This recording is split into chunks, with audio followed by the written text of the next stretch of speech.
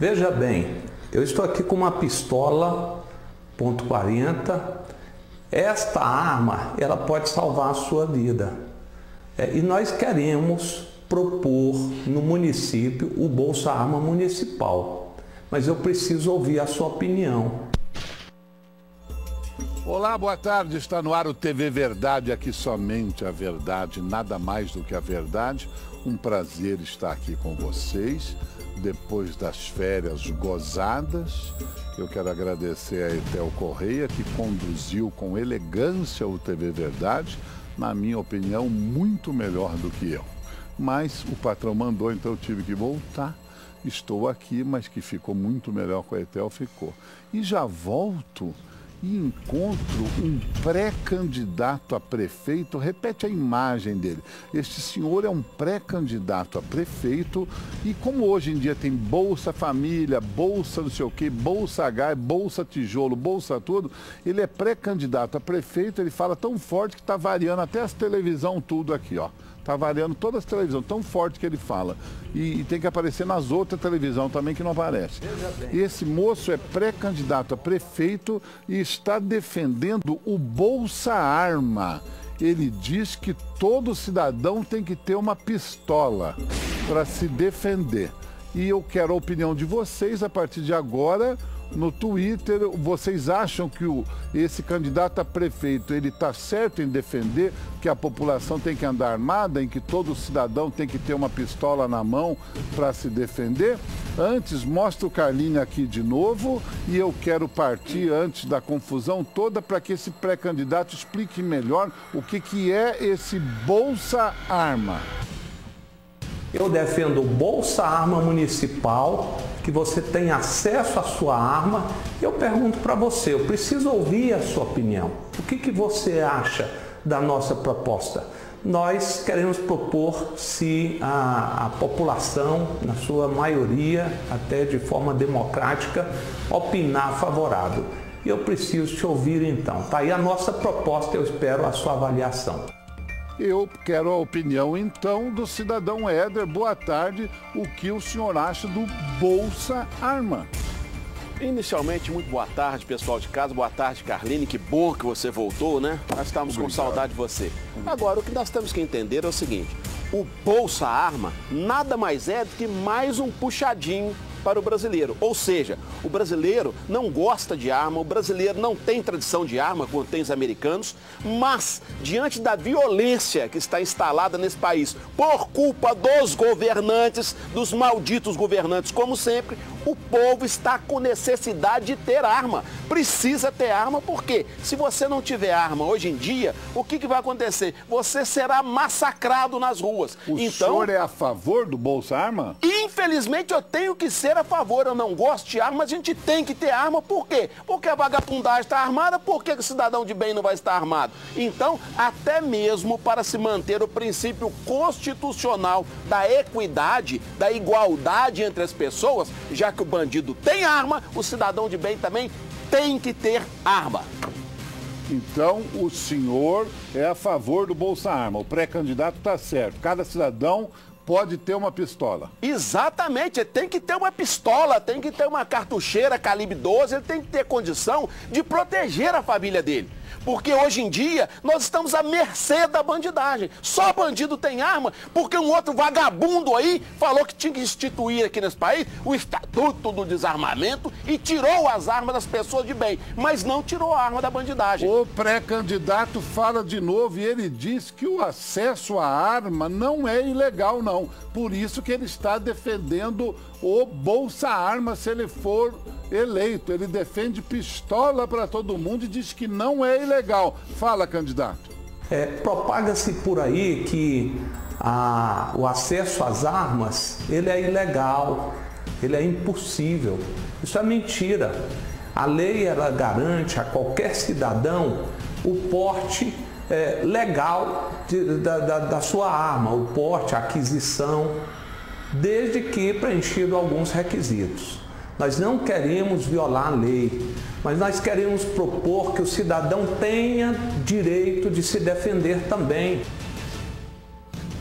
Doutor Ricardo, advogado juramentado, boa tarde. Boa tarde, Carlinhos, cidadão. Doutor Ricardo Tavares, o senhor então concorda com o pré-candidato, tem que ter o bolsa arma e concorda com o cidadão. Todo mundo tem que ter uma pistola.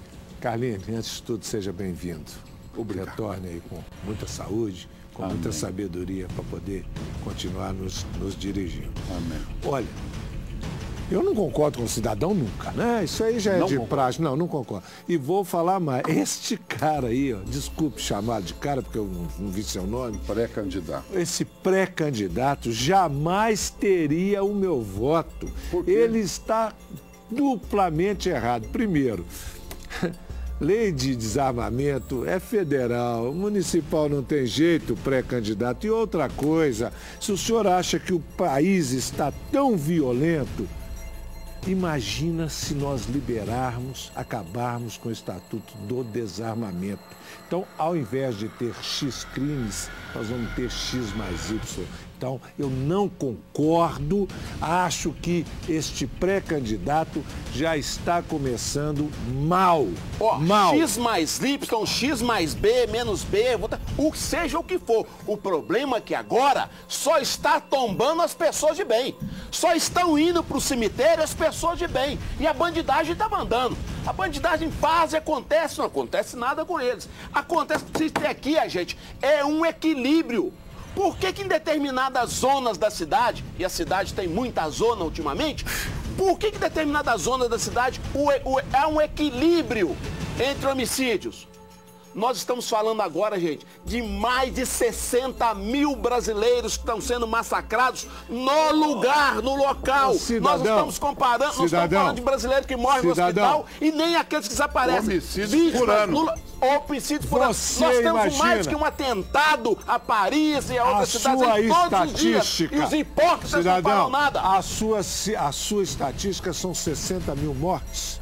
No Brasil, 60 mil homicídios por ano. Por ano. Imagina se nós liberarmos os armamentos. Aí será que quem está com a arma indevidamente vai estar... Nos Estados Unidos, onde a arma é liberada, não tem nem 10% disso. Não tem. Mas vocês que acompanham todo o noticiário sabem muito bem que o presidente lá está fazendo de tudo para poder controlar. Tá mesmo? Claro. Não estou sabendo disso, não. Não estou sabendo disso, não. Tem que ter controle, sim. Ele está fazendo tudo, não. Pelo menos ele tem tentado. Cidadão, tem. se são 60 mil homicídios, se liberar a arma para o cidadão, vai para 180 eu quero mil. saber do candidato, quem é que vai treinar o povão? Porque se botar uma pistola na mão do povão... Não é assim. Tem que botar saber a pistola, atirar, né? Tem que saber usar essa pistola. Pré-candidato, quem que vai treinar o povão para o bolsa arma, para mexer na pistola? O município vai oferecer estrutura para o treinamento de tiro, para os exames que são exigidos e facilitando assim o porte. E ainda vai subsidiar a compra da arma. Então... Aí tá certo. Carlinhos, ele está fazendo certo. As pessoas não moram no Brasil. As pessoas moram no município. Cidadão, começa no município para cima. Em vez dele estar fazendo uma propaganda, com todo respeito, sem menor fundamento, por que o senhor pré-candidato não fala da saúde, da educação? Ele está falando da segurança, doutor. Precisa desenhar. Cidadão, ele está falando da segurança. Ele não vai ter voto nem dele. Sabe por quê? Ele está completamente equivocado. Como é que completamente o pré-candidato, e como é que faz para quanto, meu diretor? E como é que faz? E como é que faz? Faltava 6 até agora falta 8 minutos. Eu vou ser pré-candidato também. Cresceu. Eu vou, mas que bom, nós ganhamos mais 2 minutos de programa. A Carline voltou de férias e tá louco. Tô igual o cidadão Ed, tô bebendo desodorante. Aí vamos em frente. O que eu queria dizer para vocês é, pré-candidato, e como é que vai? Vai lá e pega a pistola na prefeitura? Como é que é? Tem que fazer alguma ficha? Como é que é? Você fizesse parte de um cadastro, né, de pessoas voluntárias que participariam, de certa forma, do combate à violência na nossa capital. Esse cadastro estaria sob o controle da prefeitura através da guarda municipal e que desenvolveria ações no sentido de garantir um combate mais efetivo à violência com a sua ajuda, informando e às vezes até agindo, já que você estaria treinado e habilitado para ações de combate também com a sua própria arma. Você seria um voluntário da segurança da nossa capital. Tá claro para vocês, quem quiser pistola vai ter que se cadastrar. Sim. E tem o direito de ter a pistola, inclusive para agir em defesa do município. Cidadão, que ele faça um cadastro das crianças que estão sem escola, que ele faça um cadastro dos doentes que estão... escola se mata o pai da criança no assalto? Mata o quê, senhor? Mata o quê? Olha, esse pré-candidato, ele precisa estudar, porque... Querido, desarmamento é lei federal. Você não tem condição. Hoje o Marcelo está participando dizendo aqui, antes desse desarmamento não existia violência na zona rural. Agora, como é que a polícia vai atender um fazendeiro ou um sitiante que mora a 20 quilômetros da cidade? Exato. E ele diz, esse desarmamento foi um golpe, já que o plebiscito, a população votou a favor do direito de comprar arma. Pois é, e lembrando que um líder do movimento desse aí, de quem diz que não tem terra, mas tem carro de luxo, esse cara falou que se precisasse, eles iam pegar em armas e iriam para as ruas, botar o exército dentro nas ruas. João Marcelo, por que eles têm? João Marcelo, ao invés de você preocupar em colocar arma lá no fazendeiro, coloque lá uma polícia. E tem condição, doutor? Local, um quartel, ou qualquer outra coisa. Ou qualquer outra coisa. Uma guarita. A polícia não está dando conta da cidade, vai dar conta de roça. Um pelotão na roça? Que você faça lá uma base e de lá ele distribua para as regiões. Olha, eu vou imitar os nossos irmãozinhos aqui. É aquela história de que não precisamos de polícia e precisamos de política. Eu já ouvi essa história. E eu avisei isso, foi há 20 e tantos anos atrás. Eu quero mandar um abraço para o Paulo Vinícius e para a tia Tuquinha também. Eu quero mandar um abraço para o meu amigo Zé Antônio, mas em especial para a sua irmã Sheila, Zé Antônio. Parabéns a você. Hoje é aniversário da Sheila, a irmã do Zé Antônio, que sempre está ligada aqui no TV Verdade. Manda uns salgadinhos deliciosos pra gente. Ela que é lá do buffet Príncipe da Paz, em Betim. Parabéns para você, Sheila, que Deus te abençoe, muita saúde, muito sucesso. Zé Antônio Negão, meu amigo, não pode prender, hein? Ele é negão, meu amigo, eu chamei de negão, pode, né? Nós podemos. É igual que... Zé, um abração pra você, tô com saudade, vem visitar nós. Beijão, vem Sheila. Visitar nós. Pode falar assim? Pode também, Vem visitar nós. Pode, nós pode falar. Pode também falar em Zé, eu vou falar de Betim, porque neste sábado eu fui convidado pela Carol Lagamba, estarei lá em Betim. Teremos seletiva do Minas Top Models 2016 na minha querida Betim. O ano passado bombou, foram centenas de candidatas lá de Betim e neste final de semana a seletiva de Betim será lá no Hotel Casablanca. O endereço é a Avenida Juscelino Kubitschek, 801, ali no centrão. A Avenida Juscelino Kubitschek ali no centrão de Betim, fácil de chegar. Pega aqui Amazonas toda a vida, vira estrada, vira direita ali depois do shopping. Ali já é a Avenida Juscelino Kubitschek, 801, no Hotel Casablanca. Carol Lagamba e toda a sua equipe, a sua assessoria, ela que é uma top model internacional, está à frente da organização do Minas Top Models, estará lá recebendo você, garota de 14 a 28 anos. Tire suas dúvidas pelo minastopmodels@gmail.com. Agora eu quero dar um recadinho para vocês que sempre perguntam do Carlinho, que o Carlinho agora está ficando chique, elegante, só porque eu estou voltando a ficar magrinho, né? Mas eu continuo gordo ainda. Por quê? Por causa das pizzas da Integral Massas, gente. Meu diretor até fica comendo, ele esquece de escrever, mas não tem problema. Porque Integral Massas é só você ligar para o 31 98497 2893 e fazer o seu pedido. Por que as pizzas da Integral Massas são boas? boas, porque elas são feitas com massa integral. Não engorda, você come sem culpa. Dá uma olhada nos sabores que a Integral Massas tem. Dá para pôr na tela, encher a tela com as pizzas para o pessoal de casa ver? Tem a pizza, essa é a de frango, né? Tem a outra também, a minha predileta, que é a de marguerita. Tem a de alho poró. Tem a de banana com canela também, que é deliciosa, que é uma pizza doce. Essa era a pizza dos atletas, agora é a pizza da família mineira, da vovó, da titia, da mamãe e do papai, do padrinho e da madrinha, porque é uma pizza gostosa e você pode comer quantas quiser e sem culpa, porque não engorda. Nutricionistas acompanham todo o preparo das pizzas da Integral Massas. Pode fazer o seu pedido, o telefone é o 31 98497 2893. Elas já chegam pré-prontas, é só colocar no forninho, assar, fica linda, gostosa, maravilhosa e é deliciosa. Eu como sem parar. Enche a tela com o telefone da pizza mais gostosa e mais saudável do Brasil. Integral Massas, 31 98497 2893. Eu vou comer uma e já volto. Meu marido quer que eu lave, passe e aguente os chifres. Eu só posso sair na rua se eu estiver toda tampada. Você tá com ele também? O que você quer? Casos de Família.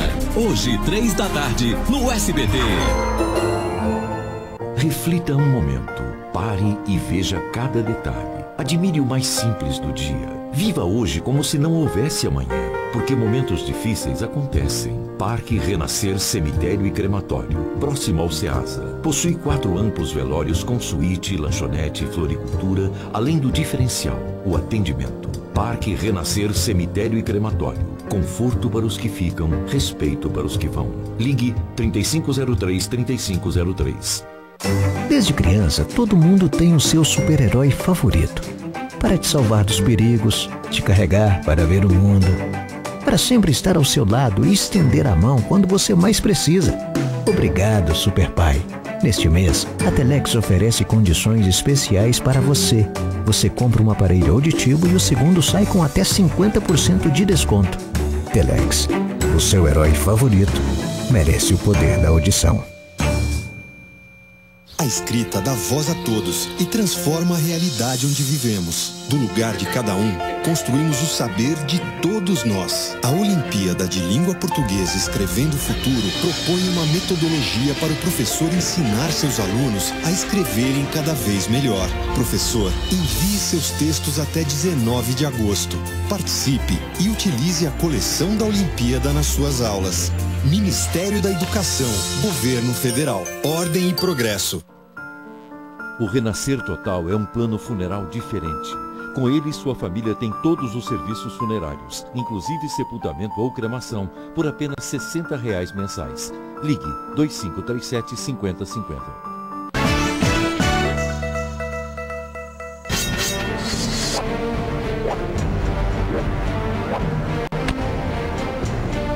Verdade, a equipe olímpica de esgrima brasileira, os 3 mosqueteiros, medalha de ouro, Olimpíada, que já começa amanhã aqui em Belo Horizonte, começa amanhã, já tem 2 jogos de futebol feminino no Mineirão, tá lotado o Mineirão, lotado de ingressos para vender ainda. Tem 5 mil ingressos vendidos para o jogo da Olimpíada amanhã, mas essa Olimpíada será um sucesso. Cadê o pré-candidato que quer criar o Bolsa Arma? Ele é pré-candidato a prefeito lá em Goiânia. Ele é o atual deputado estadual Major Araújo. Ele é policial militar lá em Goiás, é pré-candidato a prefeito e quer dar uma pistola na mão de cada cidadão para cuidar da segurança. Cristiano Marques nos informando que está tendo terremoto em Betim agora, que a terra tremeu lá agora. Por favor, checar se o terremoto está vindo para cá ou se está só lá, por favor. Que aqui é notícia em cima da hora. O Paulo César diz o seguinte, o doutor Ricardo, na faculdade dele, o professor dele deve ter sido Peter Pan, o Gato de Botas e Alice no País das Maravilhas. De plena acordo, assina embaixo. O Igor Pires tem aqui. Doutor Ricardo, tem tem bolsa arma para vagabundo, cidadão de bem não pode? É isso aí, tem que ter a igualdade. Meu querido, né? enquanto estiver vigindo a lei do desarmamento... Bruno Rodrigues, fica difícil, seguir, cidadão, porque as pessoas estão despreparadas e transtornadas. Ia virar bang-bang Velho Oeste. Nada disso, amigo. Você viu o prefeito falando ali que vai dar o curso para as pessoas poderem entrar. Vai dar o curso. Ai, graças a Deus. Eu assustei também. Tem que dar o curso para botar a pistola na mão. E o cidadão já o elegeu, né? O prefeito. Ele é pré-candidato. Ele é pré-candidato. Não vai ter voto nem dele. Ah, que é isso? Vamos parar de falar de violência, vamos falar do bem. Só um tantinho. Fala, que eu te escuto. Então deixa eu só mandar um grande abraço aqui pro Alan Canário, que está Manda lá em rápido. Portugal. Ele está lá em Portugal e falou o seguinte, que ele está lá em Portugal e até lá tem pessoas que estão seguindo o cidadão Éder. Show de bola, sucesso. Um abraço para você, bom passeio. Tome um vinho por TV Verdade, primeiro lugar de audiência até em Portugal. Música demais, de tranquilidade, música de paz. Nós exibiremos agora uma homenagem ao nosso querido amigo Elvésio Guimarães. Elvésio Guimarães, o maior diretor de teatro da história do teatro mineiro, ator, rádio, começou no rádio teatro, né, na década de 50, trabalhou no cinema, na televisão, enfim. Depois da homenagem, se tiver tempo, eu falo mais.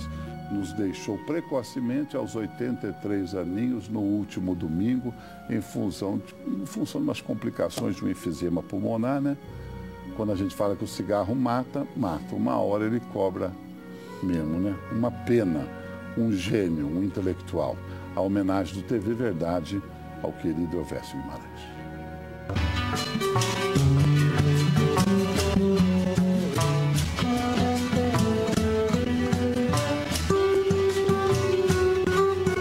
Nós não perdemos só um grande ator, um grande artista, nós perdemos um grande amigo.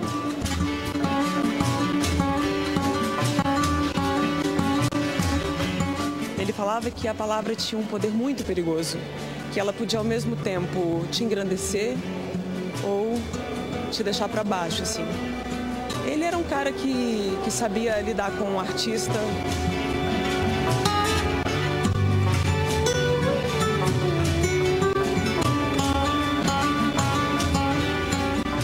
O teatro é a mais complexa das artes.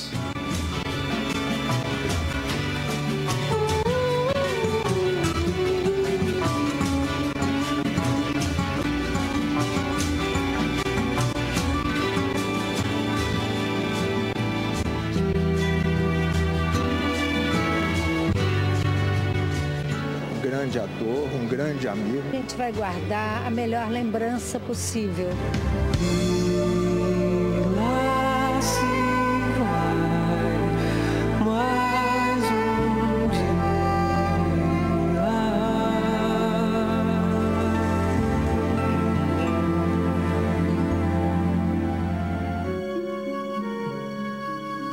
Alguém quer falar rapidinho? Eu só queria lembrar que realmente eu Elvésio Guimarães conheci o outro lado, né? Eu era telespectador dele na TV Itacolomi, quando tinha novela ao vivo, e ele fazia ao vivo, chamada Garrafa do Diabo. Infelizmente eu despedi de Elvésio com um carinho e momentos de muita alegria. Tínhamos um projeto para começar, infelizmente não vai acontecer, não aconteceu. Elvésio, vá com Deus, que Deus te abençoe e muito obrigado, mas muito obrigado por tanta coisa que você deu ao povo mineiro e a todos nós. Ricardo.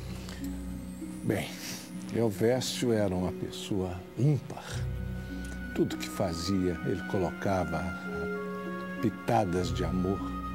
E eu tive a honra, eu sei que você está me ouvindo, Elvésio, eu tive a honra de fazer a prece em sua homenagem. Como eu disse, é mais um brilho no céu. Vá em paz, que o Criador te receba com os braços abertos. Obrigado a todos lá do Life Center que por 1 mês e meio cuidaram tão bem do nosso querido Elvésio. Obrigado a Cássia, ao Jorge e ao Marquinho, os cuidadores que estiveram com ele nos últimos 3 meses e nos braços de quem ele partiu. Vai com Deus, padrinho. Nossos aplausos. Seu último espetáculo terminou. Tchau.